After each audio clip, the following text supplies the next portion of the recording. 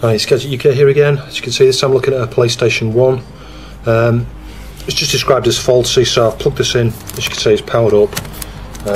Putting the screen, so it is actually coming up. It's not doing anything. It doesn't sound like it's doing anything. So if we just get a disc in here, and I just push the switch down there. So I move you further into shot. You can see it has a go there. It's trying to read the disc. It spins a couple of times. My guess is the laser is probably bobbing up and down trying to focus on the disc, and it can't see the disc. So it's going to be the laser, I think. I've got some replacement laser mechs for this. I think it's the whole assembly here that you can replace. I don't know if they're going to work or not. We'll give it a try. The first thing I'll do before I do that, before I swap it out though, is just clean the lens up there with a bit of IPA. So I've got some IPA on a cotton bud there, and we'll just give it a quick going over like this. Don't want to put too much pressure on there. It's probably not going to make any difference. It did look a bit opaque. In fact, it still looks a little bit opaque now actually. We'll see if that makes any difference at all. Probably not. Yeah, I think it's the laser. Could be the power supply, but it's more common for the lasers on these to be the problem. So we'll get the lid off this now. You can see the 6 black screws here around the underside. So the top should then just lift off like that. Caps look good. You can see down here around the power supply. Looks alright. Yeah, I don't think anyone's been in this because it's got all the right screws and things, and I don't see any signs of a mod chip or anything like that. Sometimes you'll have a mod chip floating around this area sort of. But yeah, it looks okay. SMD caps on these, so ultimately they might need swapping out, but yeah, I think we'll just assume for the moment it's going to be the laser mech here, so we'll just carefully remove this, just disconnect that there, unplug that. I think that's it. Yeah, the whole thing just comes off in one piece like that. So hopefully I've got some of the right type, I think. You can see I've got some hair around there as well. That's the sort of thing you can clean off, you know. Is it hair? Yeah, just a bit of hair and some thick grease. But I think the plastic on the sled wears here as well. I forget where. It's underneath the part where the head assembly slides up and down. That can wear. But yeah, you can see the voltage adjustment there for the laser. Could try tweaking that, but to be honest, it's probably a good idea just to try and swap the thing out, I think. So I've got a pile of these because I had, when I ordered one for my original PS1, you can see I've got four piled up there, and then the one obviously I just took out of this box here. I tested these and I think they all seem to work. Where's the thing? Oh, it's tucked under there. Yeah, so assuming that's the same fitting, it looks like it probably is. Hopefully it should just work. So one thing I've just found that's quite annoying actually is the ribbon is not as long.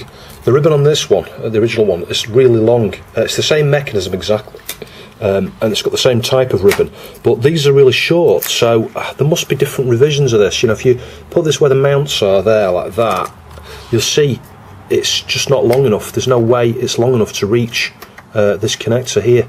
So I don't know whether I can get an adapter for that to extend it or something, or whether I'll need to get a completely different laser mech there. But yeah, that's a pain in the arse. But what I can do is I can connect it up. It goes that way around like that, I think, and then just isolate it and just sit the laser mech there like that, I think, and then I should be able to use a cotton bud here to push the thing. So if we switch it on, and I push the mechanism, you can see there it's spinning.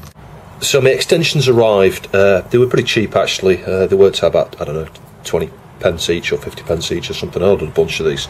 So as you can see, it's just a straight in line. You know, you've got your ribbon edge there, and on this side here somebody soldered on a connector and just put some masking tape around it to isolate it, I guess. And that should be sufficient. So if we connect this up now, I've got to get this around the right way. If we look at the connector here, the metal pins are downwards there. So let's just think about this. If we just connect it so that the metal side is joining the metal side. In theory, this side here, yeah, should be metal. You know, it's the same side as it was there. And then this just needs to go into there as usual. That's it. And in terms of mounting, the best way to do it is make sure the head is totally the home position that way, I think, and then just lay it like that, perhaps push this way just a little bit to give it a little bit of leeway, just in case it's not all the way across. And then I reckon take that down there like that, and then fold that over,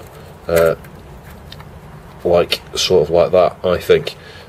Because then as the head moves across here, the ribbon will just sort of flex up in the middle, and it's just better than having it floating around inside like that. You don't want it out at an angle like that, because as this moves across, it's going to put unusual tensions and things on the ribbon at a funny angle. You know, that would get twisted like that there. You know, so it's probably better off trying to get it like that, so that it naturally curls up as it moves along. I'm trying to push the thing, it won't move along. Obviously, it's the actual the optical pickup bit there that just moves across. I think that should be all right. So not the most elegant hack. You can see I just put a fold there, a fold here, and a fold there. So they're very light, and then just put a bit of tape just to hold it down. It's not going to go anywhere. So I just need to test it out now. Perhaps put an audio CD and just test the full range here. But yeah, I don't know if you can see, it should. If you just look down there, that ribbon should just fold under as it goes across, I think. So we'll just test with the disc, power it on. I just need to just temporarily push the sensor in there.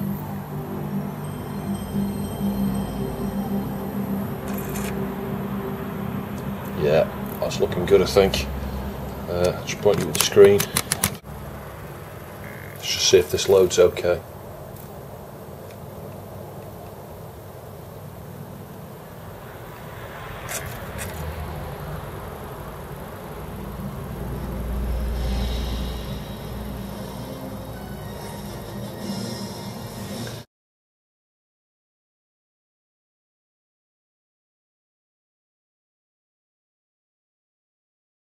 So I'm just going to adjust the laser voltage here and try and get it as dialed in as near as possible.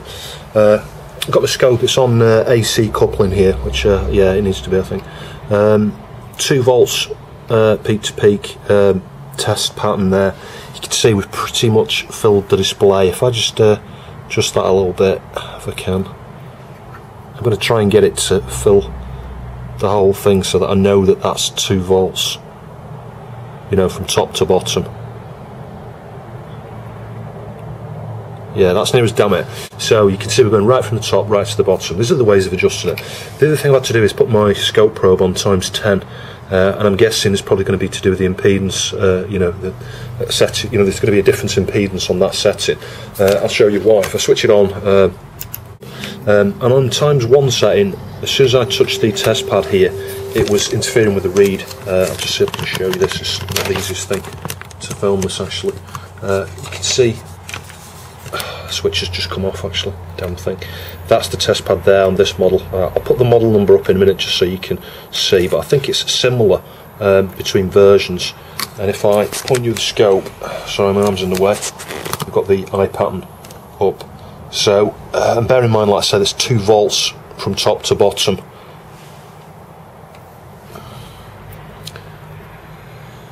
So what have we got there? Many blocks? Well, I've got 1, 2, 3, 4, 5, 6, 7, 8 blocks in total, and we've got 1, 2, 3, 4, 5, just a bit more than 5 out of the 8.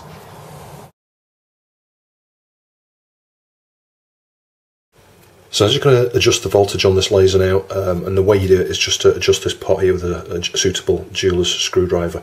Obviously, you know, turning it clockwise will increase or decrease the voltage, and then the opposite way will obviously be the opposite. I forget which, but I'll tweak it one way, measure it on the scope, and then tweak it the other way if need be.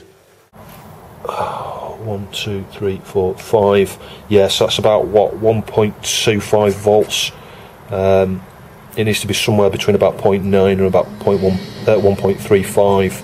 So that's probably all right. I could perhaps just reduce that a touch, move it nearer to 900 millivolts, I think. So I've adjusted the eye pattern there, and it's around 4 actually. When it settles down, and you can see it's let's say four blocks, 1, 2, 3, 4, and just a bit at the top and bottom. Once that starts to read the audio track, in a minute you'll see it'll settle down. Hang on. Yeah, it's just a bit more than 4, perhaps 4.5, I would say. So I've adjusted the laser voltage there, and you can see we're down to 1, 2, 3, 4, just above, tiny bit above 4 blocks when it's reading the CD audio track. And I'd recommend using a CD audio track. I found that whilst it's loading data, as you'll see, just watch now whilst it's loading, it jumps all over the place, you know, look, and then it stabilises, then it jumps.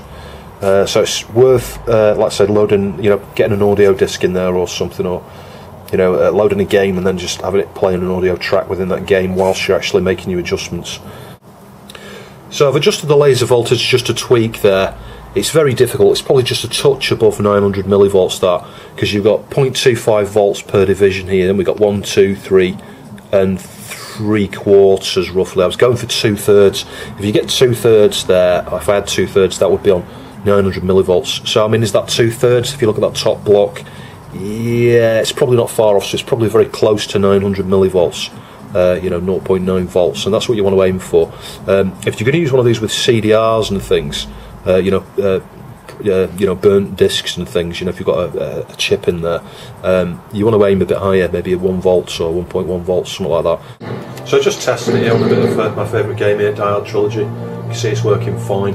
So I'm pleased I did that voltage adjustment, because it was too high. It was like between 1.2 and 1.3 volts, I think, somewhere in that region. It was well over what it should be.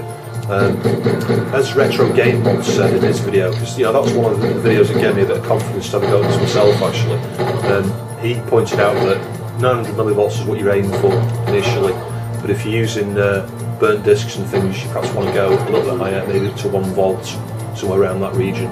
It's probably going to be very similar, I would think, on a PS1 to what it was on the CD32, whatever it was he was looking at. But yeah, I've got to thank Retro Game Mod for doing that video. I'll put a link in the description of this video to his video.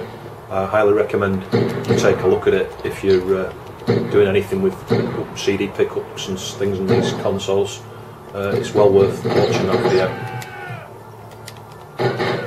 Maybe if you just want to understand how these systems work and the calibration required on them to get them 100%.